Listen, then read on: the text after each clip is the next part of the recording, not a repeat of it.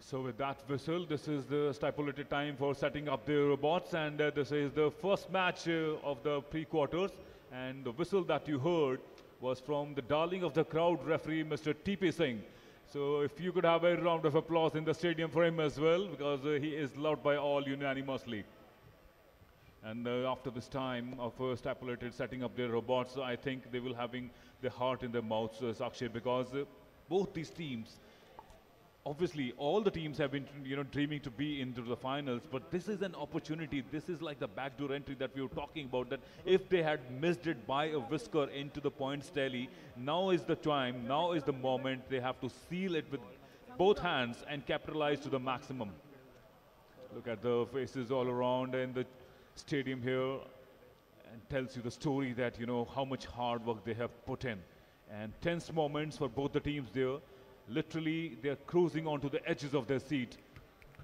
Beautiful designs of these bots, a lot of mechanism, the shooting mechanism, the claws, pneumatics, air pressure, so much of hard work and detailing, that meticulous working that goes into the making of a perfect bot. And even after that, you are never really sure that how it's gonna pan out. And with that whistle, we are still waiting for the official start of the first pre-quarter match.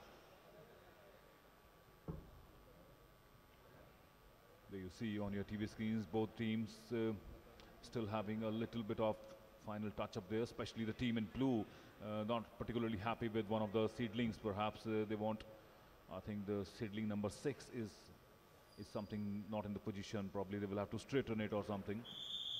And with that whistle, the match is on its way, and both the teams with their automatic robot already into zone number 2, trying to make the maximum of those harvest zone and collect maximum balls from there. But mind you, as we have told our viewers before as well, that you can throw only as many balls into zone number 3. Only the seedlings that have been planted into zone number 1, that is the plantation zone.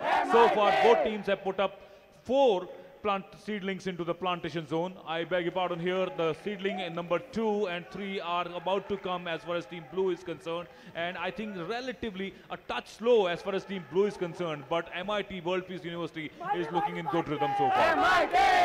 Yes, indeed, MIT is looking in good rhythm, but this has to be a good start for both the teams, because we just noticed that the fully automatic robot obviously went into the yellow zone to collect the balls, but the semi-automatic one, which is being manually driven by the students over there, we see that the blue team is working very hard to get all the seedlings planted, and so is the red team, and they've been able to successfully achieve that, to plant all the seedlings in the right spots. And we move on now into the second zone, which is the green zone, where we see that the automatic robots are making an effort to pick up the balls and plant them into the third zone, which is the yellow zone. And let's not forget that there's seeders in which the balls have to also go, where the teams can score individually extreme amount of numbers, which will give them the rise up ahead. And that is what is needed right now. From the strategy point of view, if you look at it, the red team is already in the second zone, making those efforts to plant the balls into the third zone. 1 minute 21 seconds remaining on the clock over here, but the blue team slightly Akshay is still struggling to figure out their robot in the second zone, because something seems to have gotten off with their robot. They're still trying to work around that, but the advantage right now very clearly stands in favor of the red team, who are planting the balls from the second zone to the third zone with ease, with their robot doing the magic wonders that is needed in this moment. I really like the rhythm of their autonomous robot in the harvest zone. I really like the way it is moving.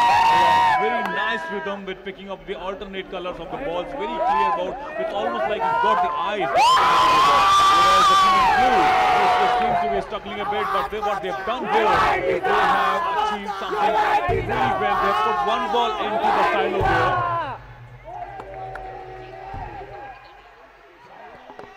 Yes, they've been able to achieve one ball into the silent over there, and one did bounce off that they have made an attempt to, but was out. But one ball has been able to go inside the silent. But now also looking at the way, Akshay, things are moving right now. From here, how do you assess the situation? Is it pro red or do you think it's going pro blue? Because of the last 10 seconds on the clock now that remain over there.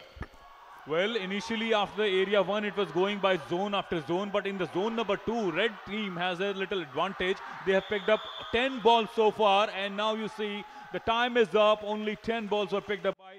But as far as team blue is concerned, they were not very well consistent as far as the harvest zone is concerned. Mind you, you can see on your TV screens roughly 8 balls are on the field there, and that is the clear difference between World Peace University and LD College of Engineering. I think the zone 2, area 2 is the deciding factor as far as this match. There's a pre-quarter match between MIT and LD College of Engineering Pune is concerned. Look at that in the replay, how Team Blue picked up a neatly. Good work done there by initially, as that's we've been talking about, that as far as area 1, the plantation zone is concerned, they've been rather at par with each other. But it's only in the area number 2 where they kind of lagged behind from Team Red, which is MIT Pune, and that's where they have outdone LD College of Engineering.